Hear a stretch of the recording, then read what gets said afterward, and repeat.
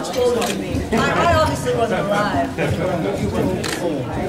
You weren't even a twinkle. I'm just kidding. Well, I can't. I mean, really, you look back, and I mean, I can't imagine the sort of childhood without Planet. You know, I was what, 9, 10 when the first one came out. So, you know, it's not only the opportunity to work with these good people, but you're also being asked to be part of cinema history. So it's you know, that was above and beyond the story and Matt, and you know, you're involved with something that for the most part comes with a very good pedigree. I mean, it went a little wobbly for a while, but we're back on track. And I said that here. That's right. We accept.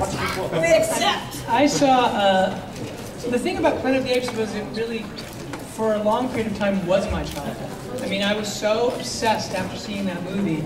And I don't know, as a kid seeing the movie, it's an interesting thing that the first thing you want to do is actually become one of those apes. It's so fascinating. And I was so, like, interested in that John Chambers makeup and seeing gorillas on horseback with guns, like, that's a pretty powerful image.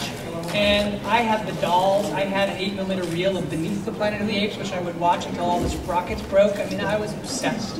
And the great thing about when I saw Rise, having been a lifelong fan, was that having always wanted to be an ape, when I saw that movie, I suddenly was an ape. And the reason was for a reason that I never would have suspected would ever be able to be done, which was that I had emotional identification with an ape. And that blew me away. I thought, oh my God, I can't believe that now I know what it is to feel that character's feelings, and in a way that actually the most human character in that story is Caesar and what Andy did. And I was so blown away by that. And I thought, wow, what's so exciting about Planet of the Apes is that, of course, the secret is, you know, we're all saying, oh, it's all about how the animals become, you know, get in charge. Well, we are the animals. And so the idea of doing a story about how the animals can get in charge, well, since that's what we are, the story's about us. And what I thought was so exciting about getting into this world was to explore really, you know, it's a blockbuster, right? It's a big sort of giant effects movie, and it's a summer movie, but it's a very unique one in that it's about our nature. And to explore that from both sides and to extend the story and everything that they did in Rise was such an exciting thing for me. And that's really why I wanted to do it. Let's move on to Jay. Yeah, my question's for Andy. Your first performance as Caesar, you received such a great groundswell of support and just recognition from the fans about the wonderful performance you gave leading to this campaign, you know, to get you nominations for various award shows. What was that like for you? And just do you have any expectations for reporting that maybe that recognition will continue to grow for what you and others do? I mean, I have to say, I've sort of unwittingly become a spokesperson for a sort of perceived discrimination between actors who act in motion capture suits or in costumes with makeup, and it's not a position I've just sort of ended up in this rather weird position, and I shouldn't be, because in actual fact, performance capture is just is a technology, it's another bunch of cameras filming an actor's performance, and I think really the most important thing is that the perception is that needs to be understood. So regardless of any awards or accolades, it's really an understanding not just from within our own acting community, but also with within the filmmaking community at large, and then actually the people who know most about it are the audience. They seem to be so aware, and the younger generation of actors or younger generation of people who've grown up with knowing how to be, who become avatars through video games, they have no problem understanding you can become something else, sitting at home doing that. So I really don't, I would say I've never distinguished between, when I've played lots of different roles, whether they be live action or performance capture, and Gary's done the same. You don't alter your performance because you're using a different camera to film you. That's I suppose that's what I feel. What do you think, Gary? No, but you very, very well. I mean, the question that's often asked is, what's it like working with Andy Serkis? as the ape. And you're better to answer that because you have all the big scenes with them. Like, I come to work and I get into a costume, and Andy comes to work and gets into a costume, and so it's, you know, at least you can see space, you can see the eyes, and you see the emotion. I would actually rather that than if you were wearing a mask, then the question might be, well, what's it like working with science behind a mask? But you're not. You're like, you know, I mean, but you did it. I mean, you're...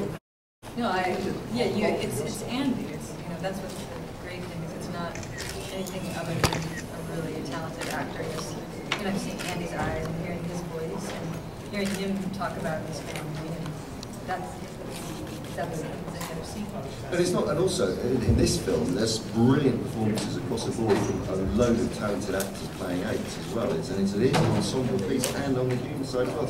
So it's you know, I don't see. I mean, it's interesting going back to the question about the original Planet of the Apes, and there are all those sort of wonderful stories of, well, the orangutan sat at one table and the chimpanzee sat at another table at dinner time, you know, and nobody ever talked to each other. And you know, we certainly don't have that situation. You know, the actors are the actors. But that's where I drew the line.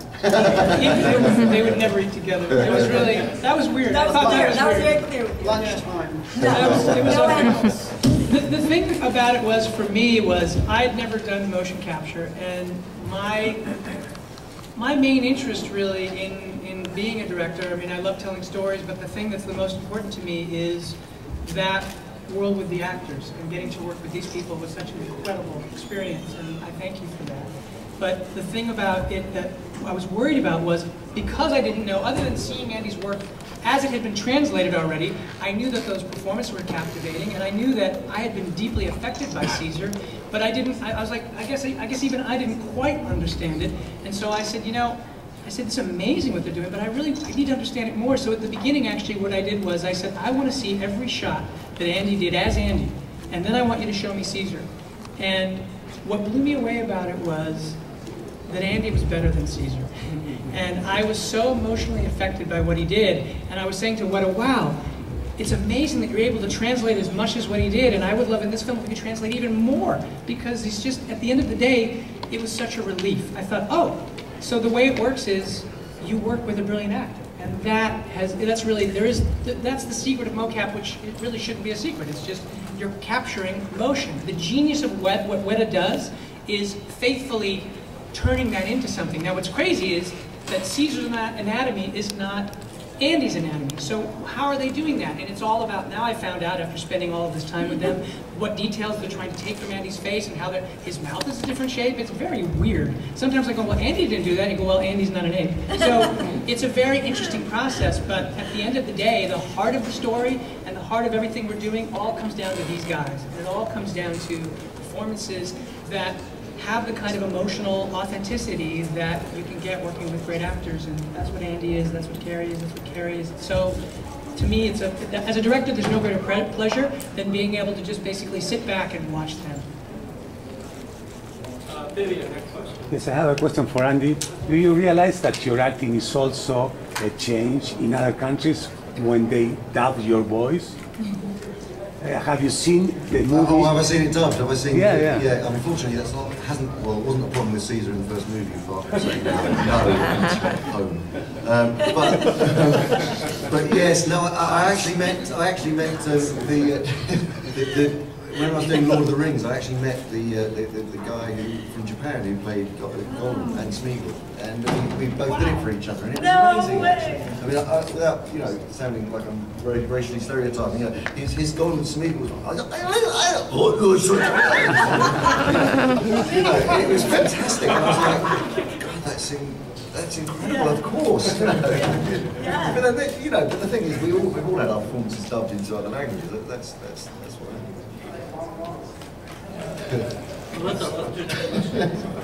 Hello. My question is for Matt Reeves. I wanted to talk to you about any if there's any fears or just incredible amount of excitement first taking on this project, because obviously you love the franchise sounds like a dream job for you. You know, it was the thing is, it was a dream and it was terrifying because what essentially happened on the project was that I had a great affinity for Rise. I thought it was really moving, and I was like, when they approached me about it, I thought, Rupert has done such a beautiful job with this film, and it turned out that for a number of reasons that he didn't want to do what they wanted to do. He also didn't think the schedule was enough and all this stuff, which now, having done it, I can tell you he's right, the schedule was not enough.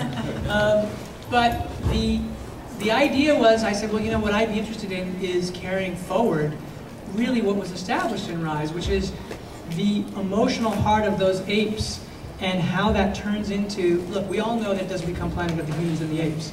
So it seemed to me that this was a moment where you could actually explore that question, the coexistence between these two populations that were struggling for survival. And the thing that was really important to me was that we carry forward the apes in an emotional way that you could relate to, and that we take the humans, and even in a way that was really different from Rise, take those humans and depict them in a way where they weren't villains either. There are no villains in our story. It's all about survival and trying to find a way to sort of master our nature and the impulses within us.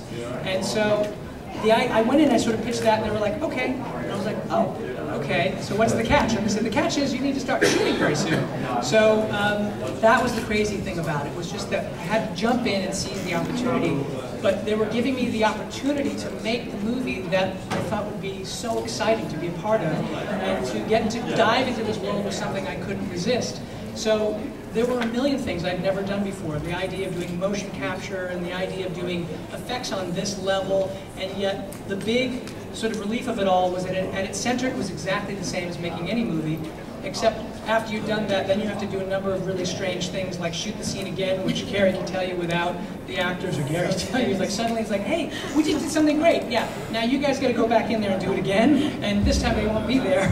And all of those things were added complexities that were challenging, but that was part of the thrill of it. It was really like just jumping out of an airplane and saying, I'm doing this, I'm just going to do this. And I got to tell you, I would never jump out of an airplane, but I was happy to jump into this.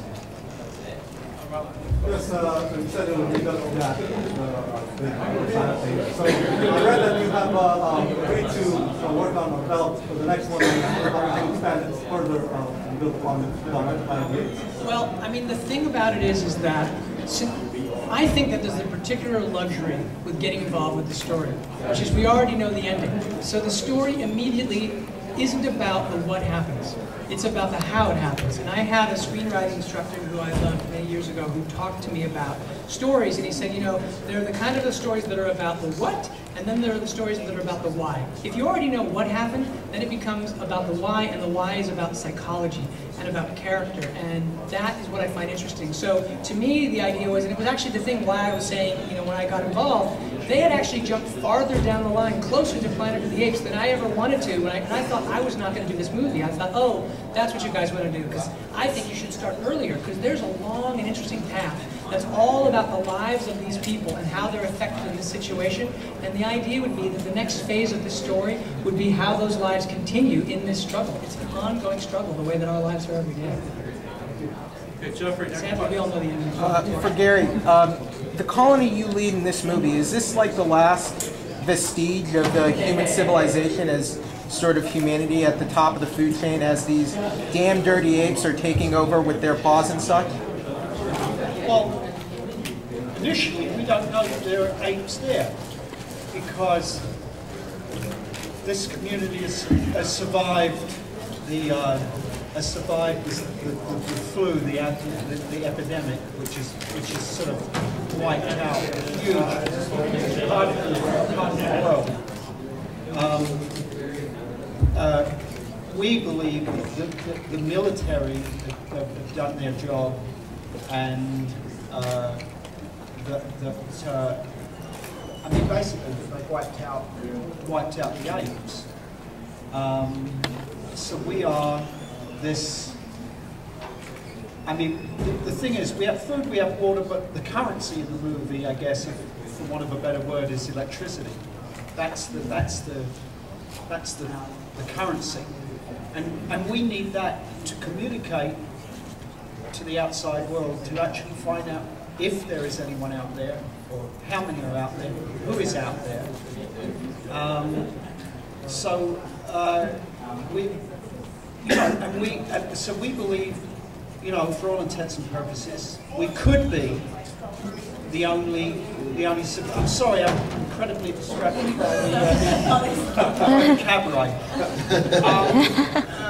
So we could be the only survivors, and then of course we discover, cut to a community of apes. We're all doing their thing with their family, and think we've all been wiped out, and and then of course we discover each other. They got a problem. And then and the drama is, that's can the apes and can the humans coexist? And for me, the idea was that it's really a story of two families. There's a human family and there's an ape family, and that's what the colony is. That's the human family. And the difference is that the apes, they're on the ascendancy. They're still, the idea is we start in this ape world and we're following their development. It's like, oh my God, in ways it almost sort of mirrors our own sort of tribal development, and you see as language is coming into being and all of this stuff. And you're seeing all of the bonds that have been formed and the next generation that's coming, the civilization they're building, they're really on the way up. But the humans, the colony, they have just had the most massive sort of tragedy happen to them. And they are a family that's trying to heal itself. And so these two families have to find some way to survive, and the stakes are all about the things that they care about. And also, there's the question for the humans deeply about what it is that they've lost. The idea in this story for the humans is what it took even to still be here, and what was lost along the way, and what's worth fighting for at this point. And all of those questions, I think, are very emotional questions. It's one of the reasons why I was so excited to have these guys in that story, because of the emotional sort of depth of that was really important to me, so that this would not feel like we had sort of like straw man humans that you sometimes see in these movies where it's like, oh, let's see the apes destroy the humans, I can't wait. That's not what the story is about. And so that's really the struggle, is the struggle about what are these two families going to do to avoid killing each other. One more question, Professor. How did filming in such a culturally rich place like New Orleans impact the production? I think we had an amazing time shooting. I love it. We had a very great time. It's an extraordinary series of film, and it's so above and beyond the difficulties of shooting in 170 minutes. Which nobody wants to stand next to you in a mocap suit. I love the smell of stale beer and vomit.